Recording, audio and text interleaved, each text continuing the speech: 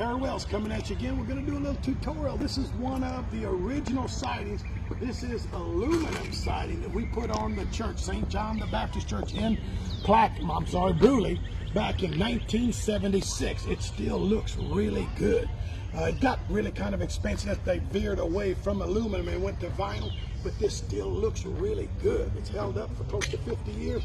And one of the best things about aluminum is that it's really tough. It stays on straight, but you can paint it whenever you want to also.